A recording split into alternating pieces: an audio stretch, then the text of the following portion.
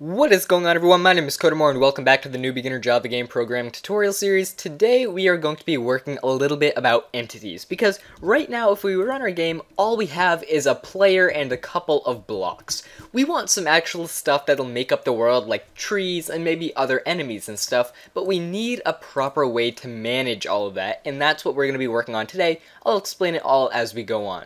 First things first, really quickly, I'm going to right click on my entities package and I'm going to create a new class. I'm going to call this class static entity, and I'm going to put it in the .entities.statics class.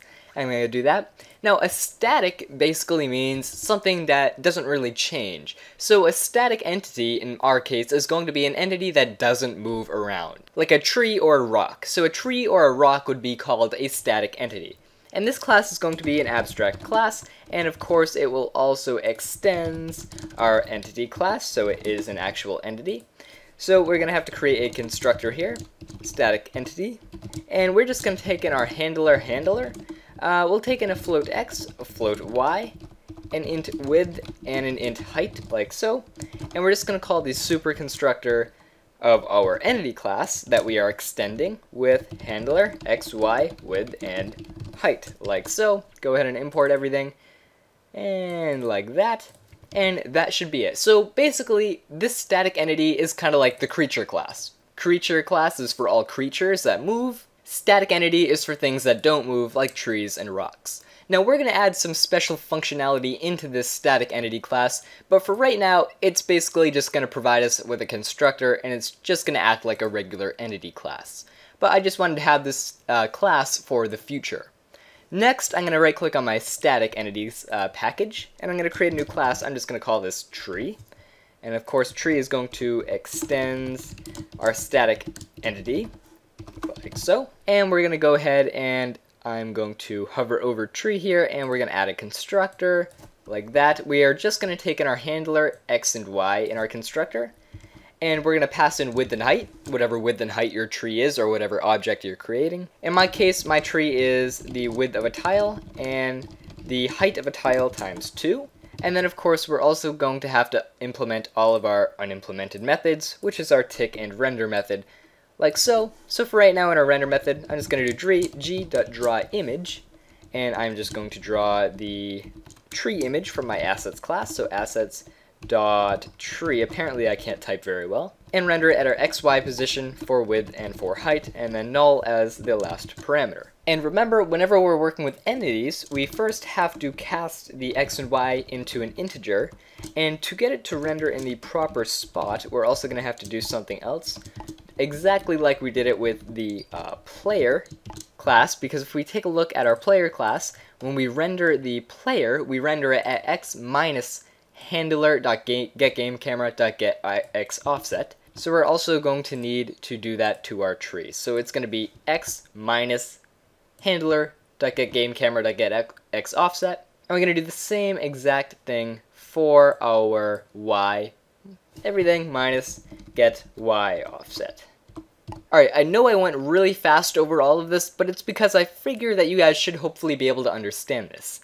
Static entity is basically kind of like our creature class up here, and a tree is kind of like our player. The tree is extending static entity, and we're basically just rendering it to the screen at the proper position, and just passing it in x, y, and width and height for our constructor. Again, I really didn't do much. This is just adding an entity to our game. I hope you guys understood that. Any questions, let me know. Now, in our game state, we have our player object, and we're ticking and rendering the player. So, if we want to create a tree, obviously, we just create, a private tree object called tree.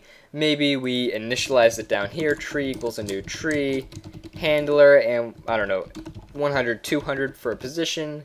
Then maybe we'll tick it down here, tree.tick, and then down here we will render it. So we'll do tree.render, g, like so. So if we go ahead and run our game, we should now, well, if we import everything, import our tree like that. If we run our game, look at that, we have my wonderful tree right there on the screen.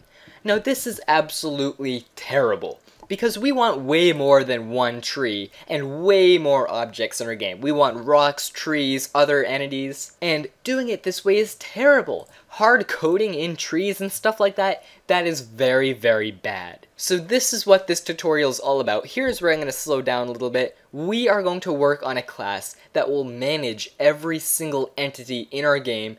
It'll tick all of the entities in our game, it'll render all of the entities, and it'll basically just manage all of them perfectly for us. So let's get to work on that class. I'm going to delete my tree here in this class, and I'm actually even going to delete my player. I don't even need my player in the game state anymore. I don't have to do anything.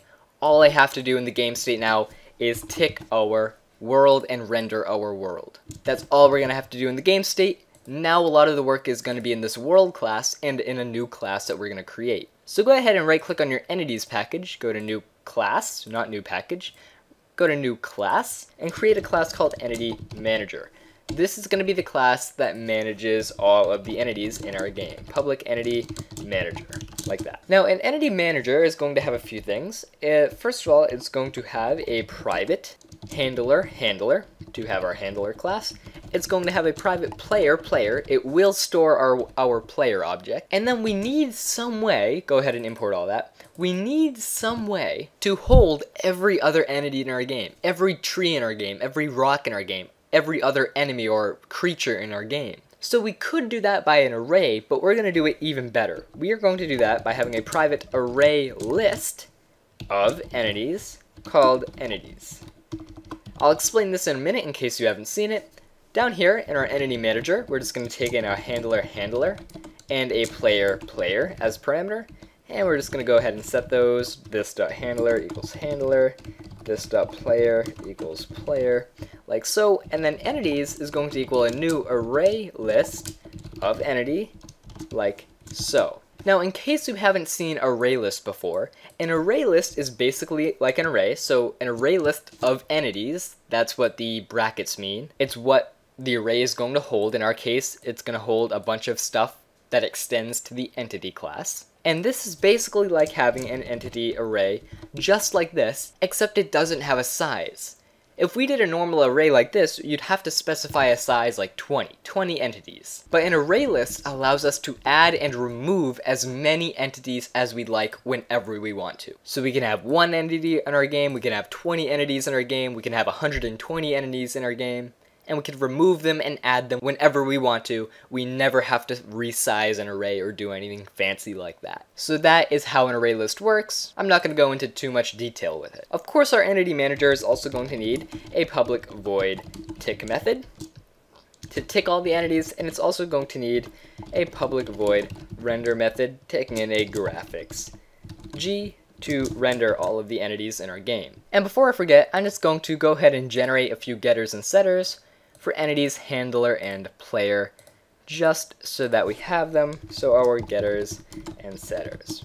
Alright, so here's the base class. Now let's actually implement some of the code in it. We're going to need one more method down here. It's going to be a public void add entity, and it's going to take in an entity called E as a parameter. What this will do is it's going to take an entity, whatever we pass into it, and it's going to add it to the entities array list up here. That way it can be ticked and rendered. And it's as simple as doing entities.add E.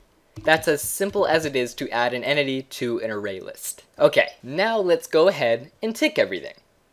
So we're just going to create a for loop for int I equals 0, I is less than entities, entities.size, so the size of the entities array list, kind of like an array.length, and then we're just going to do I++, general for loop, just like we're iterating through a regular array, and we're going to create an entity object called E, and we're going to set that equal to entities.get, and we're going to pass in I.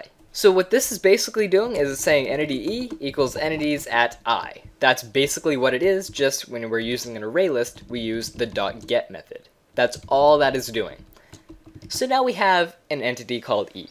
For right now, all we're going to do is e.tick. We're going to change that in a few tutorials from now, but e.tick is all we're going to need for right now. And then we can't forget, after the for loop, to tick our player as well. We're keeping our player separate from every other entity in the game because the player is really special, and it's going to have a few funky things that doesn't exactly go along with every other entity in our game. Alright, now we have to render everything. What I'm going to do is you could do the same thing you did up here. You could literally copy this for loop, paste it in here, and just do e.render, and pass in G, except I'm not going to do that. Instead, I'm going to delete that line of code right there, and I'm going to do for entity E in entities. If you haven't seen that before, it works the exact same way as this for loop up here, except it kind of handles the for loop part where we do I equals 0 and we I++, and it also creates an entity called E and just automatically gets it from the array list for us. So it creates an entity called E, and it does it for every single entity in the entities array list. Now the reason why I'm doing this down here and not up here is because if we did this method right here, over here in the tick method, we're going to run into problems when we begin redoing collision stuff again. And that's going to be very bad. So make sure you use the regular for loop into I equals 0 stuff in the tick method, and then you can use either that or this fancy version in the render method. It doesn't really matter in the render method. That's basically our entity manager for right now. Head on into our world and let's do that. So we're going to do our entities here. We're just going to put a comment here.